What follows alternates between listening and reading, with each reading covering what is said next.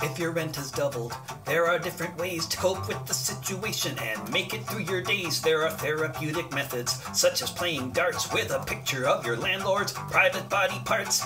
You can get a roommate, or 2 or 3 or 4, build a loft and squeeze more beds onto every floor. You can scratch up each Mercedes that you find on your street. Say, piss off yuppie scum to each yuppie scum you meet. But do not kill your landlord, it will not end well. You'll be living rent-free inside a prison cell.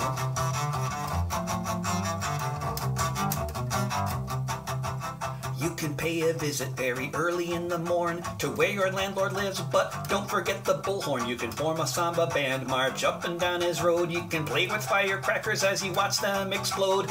You can sing a song about 1848 when renters burned the mansions down and overthrew the state. You can talk about your landlord, how much you'd like to see him dead. Just make sure it remains only something that you said. Yes, do not kill your landlord, it will not end well. You'll be living rent-free inside a prison cell.